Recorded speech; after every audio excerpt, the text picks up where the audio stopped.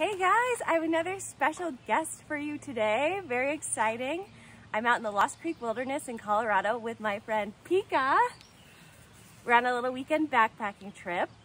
Pika is another thru hiker. She hiked the same year that I did, the AT in 2018, but she's also done some more trails. So I thought it would be really cool to bring her on the channel and let her talk about all the different cool trails that she's done, so you guys can hear more perspective about thru hiking rather than just from me on the AT. So welcome, Pika. Thank you for being here today. Thank you for having me. So Pika, first things first, how'd you get your trail name? Pika is short for Pikachu, and I got it because even in my 30s, I'm still an avid Pokemon Go player. You're not the only one of those I know. Yeah, Falk is too. I'm about to be level 41, so... Is that good? It's pretty good. Nice. Congratulations. Thanks. So Pika, remind me, we hiked the AT the same year, but we didn't actually meet on the trail. How did we first meet? That's true. I think I started a week later than you on the AT. And you finished about a week later than me, right? So right. We were about a week apart the entire time. Yeah. So I first met Glowstick officially. I had been following her on Instagram, and I had heard a ton about her because we have a mutual really good friend, Girl Scout. Shout out to Girl Scout. Hey! So she hiked with Glowstick at the start of the AT and then joined me for the second half, and I just heard nonstop about Glowstick, Glowstick, Glowstick. Girl Scout's an angel. I love her so much. So when I came out to Colorado to do the CT, I was a little nervous about starting. What's the CT? They might not know. The Colorado Trail. So that's one of the trails she's done, the Colorado Trail. It goes from Denver to Durango. Most people hike it southbound. And I don't know why. I had done the AT already, which was over 2,000 miles, and the CT is a little shy of 500, but I was really nervous for some reason about logistics, about it being more remote.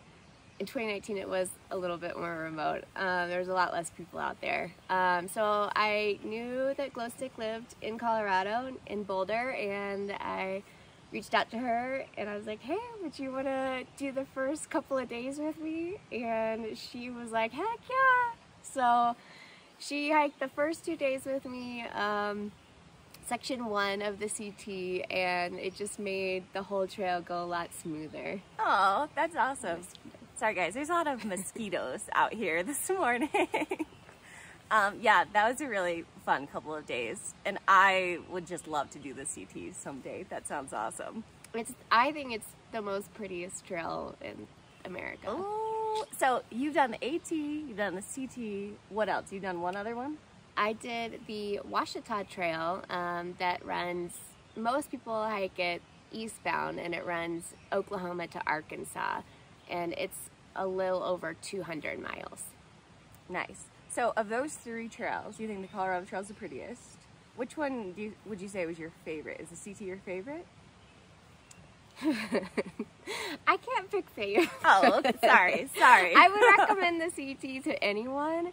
The AT will always be my first love. And I went back after the CT and did the 100-mile wilderness again, going southbound. That's my favorite section. Because I love it. So good. Yeah, and I didn't have enough time the first time to jump into all the lakes and take my time, so this time we did it right. Oh, that sounds awesome. I would love to go back there at some point, like in the fall, when the full fall colors are out, because it was just hints of those when I went through, but I'd like to see it like full on. Yeah, it's gorgeous. Nice. So, okay, what about the Ouachita Trail? What'd you think of that one? I guess my main thought when I was doing this trail is it's gonna be so easy. I was like, I'm gonna be doing 30s every day, and I'm just gonna fly through it, and it's gonna be super easy. No. Oklahoma is not flat, and there's just as many rocks as there is in Pennsylvania, which was a huge surprise. And guys, they call Pennsylvania on the AT Rocksylvania for a very good reason. Yeah, so the negatives of that trail was it was actually more difficult, so don't go in with the mindset that it's going to be easy. Prepare for a lot of rocks. There's also a lot of bushwhacking. The trail is not very well maintained, so there's a lot of not really wayfinding, but just overgrowth on the trail that like brambles would scratch me up every day. Like my legs would be all cut up. Oh God, that sounds terrible. There's a crazy amount of spiders too. Oh no! I don't not like spiders, but there was like every species of spider was there. I felt like, but the pros of the OT is there's a beautiful hut system, so you can go shelter to shelter. They're really nicely made, pretty new.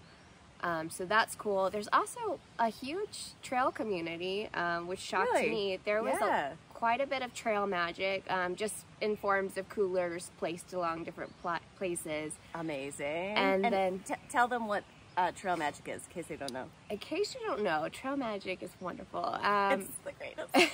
It can be in a lot of different forms, but most of the time it comes in the food and drinks, and people can either set up a station where they're kind of parked somewhere that's a trail crossing and they're grilling out, or they've prepared some food or snacks to share with you. Or it might just be a cooler that you find in the woods magically that has some beers and chocolate milks and sweet tea in it. Or it could be like people giving you rides, and it can be a lot of different things. So I had the coolers, and then I reached out to the group a couple of times, and we were able to get a shuttle from Lori. Shout out to Lori at the Bluebell Cafe, because that place is a great stop to fill up your stomach on the best homemade biscuits and gravy. And there's a cheap motel that's right nearby that you can do your laundry at. And she gave us a shuttle, which was really nice. Yeah. Nice. That all sounds wonderful. Oh, thank you. Let's see. So I think, correct me if I'm wrong, I think you told me your coldest night on trail was on the Ouachita Trail. Is that correct? That is correct. And what happened? How'd you deal with that? Oh my gosh. So we did this hike in November, me and my buddy John, whom I met on the CT.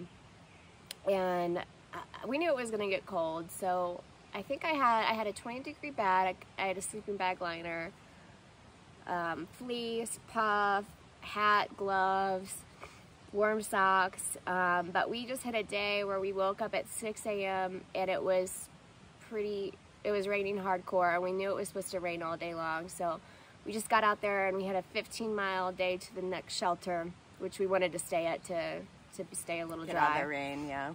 But as the day progressed, it got colder and colder. I checked my phone at about 5 miles left, and it was about 25 degrees. And my buddy is a little bit more UL than me, and he just had on trail runner, like short shorts. Oh no. And he has zero body fat. And so I was like, you just run. And then at this point it started hailing. So you're getting little bits of hail hit you on your legs.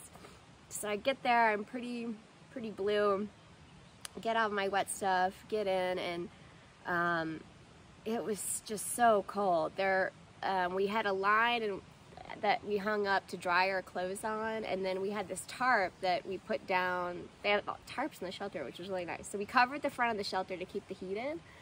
That was smart. And the best thing that I'll say that I'm never gonna cold soak again. My stove, I'm anti-cold soaking. I think my stove saved my life, because we were able, like, our water froze, and we were able to boil water. So we had a hot meal in us and some hot liquids to warm us up a little bit. But in the morning, everything was frozen, and my dad's like, "Why didn't you sleep with your wet clothes?" Well, when it's 19 degrees out, you don't want to put your wet stuff right next to you. So everything was frozen solid. It was the first time I'd even undone my shoelaces, and I could not get my feet into my boots. So I ended up... Oh God, that's never happened to me, but I've heard stories. Pro tip. Thank you, Mom, for making me take this stupid space blanket with me.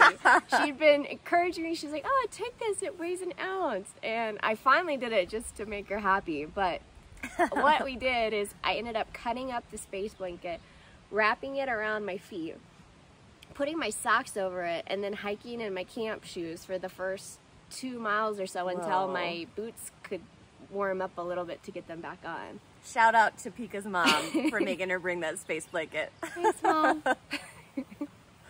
Okay, let's see. What was your favorite section of the AT? Well, besides the 100-mile wilderness, I think it has to be the Grayson Highlands. I love the Grayson Highlands. I just went back there a few weeks ago. I have a video about it if you guys want to watch. It's just magical. There are wild ponies about. It's so pretty. We went through in the spring, so like flowers were out in that area. Just magical. Yeah, at that time we weren't doing super huge miles, and we were just having a great time. Seeing the ponies like walk around you is really cool. Come up and lick salt off of you.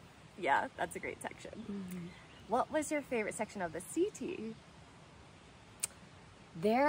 So the CT, kind of like the AT, it gets better and better every mile you go. And you went southbound.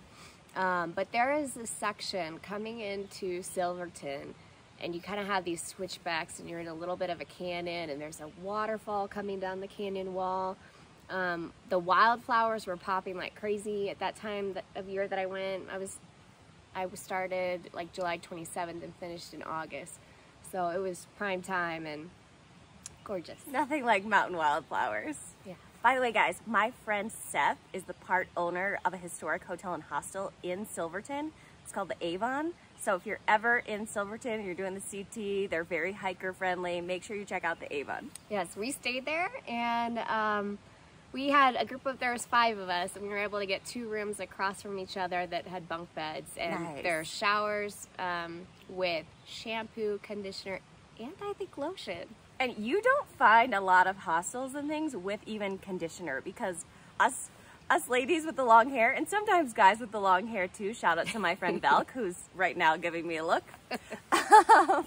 You don't often find places that give you conditioner, so that's nice. They're thinking about their guests. Let's see, are you ever going to do another long trail? I hope so. If I had it, I do have it my way. I need to stop saying that. But you do have it your way. Like that guy recently told me on the AT when I was back visiting. Only you can make it happen. Yeah. So that goes for you guys too.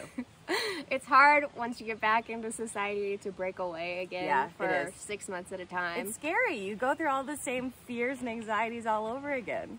But I want to do all the trails. Me too. Me too. I'd love to do the full CDT after experiencing that little section that overlaps with the CT. Mm-hmm. So that would probably be my next long trail. I also would love to do the Bruce Trail in Canada. I've had my eye on that for a while. Oh, I haven't heard of that one. Yeah. And then for some shorter trails, the long trail I think would be great to... I'd like to go back there too. Maybe after my next like longer trail. I'm thinking like go back and do the long trail, tack it at the end when I'm still in hiker shape, because I've heard the second half of it is hard. I've heard really that too. Hard. Okay, where can people follow your adventures? I just have a few YouTube videos that I make after my hikes just to show family and friends what I experienced. And you can check that out on YouTube at That Hiker Girl. Nice. Also on Instagram. And there's an occasional tweet from me all on That Hiker Girl. Nice. Okay, and before we say goodbye, is there any advice that you would give someone who's never done a long hike? They're thinking about going out and doing one of the trails. What advice would you give? Watch Audrey's videos. Yes. Get a good understanding of what kind of gear you want to take and what works for you. Don't listen to all the nonsense that's out there. For instance, I hate trail runners. I will never hike in them again. My feet do not appreciate trail runners. They're okay if I'm just doing an easy trail, you know, no rocks, no roots, but putting on a backpack immediately, my feet are like, nah. Yeah, so I wear a hybrid boot that's lightweight, but it has ankle support, because if you roll your ankles like I do, you need that ankle support. So find out what works for you, dial in your gear, and then just get out there and do it. I think I was in the worst shape of my life when I started the AT. And you did it. You made it the whole way. It's a lot of mental mindset, so just prepare. Actually read Zach Davis's book, and I think he said make a list in there of reasons why you can't quit. And I made that list, and when times were rough, I would go back to it and be like, this is why I'm not ever gonna quit. so it yeah, helps. that's great advice. It's funny. So I've met Zach Davis. He also lives in Colorado. He lives in Golden, and he sometimes holds these thru-hiker meetups when it's not COVID time. And I've like talked to him about his book made me like, you know, kind of fearful that I was going to get out there and not want to be there and want to quit. And then I personally got out there and just like had the time of my life for 6 months. And I said something to him. I was like, "What? Why are you fear-mongering in your book?" And he was like, "Glow stick. I've met a lot of hikers, and most of them don't have this like fairy tale experience that you had. There are hardships on trail." Yeah. So I think I just, for the AT at least, you know, I had it very easy mentally, but that's not always the case. Like, people have a lot of things they have to, you know, go through within themselves and deal with. So I think that's really great advice. Thanks. Well, thank you so much for being on the channel today. Guys, if you follow me on Instagram, and my handle's AudiePain, by the way, then you will see Pika sometimes, especially in the stories, because we're going on adventures, especially now that it's Colorado summer. We also ski together. Make sure you give her a follow, and give this video a like, subscribe to the channel for more hiking and backpacking content, and I'll talk to you guys later.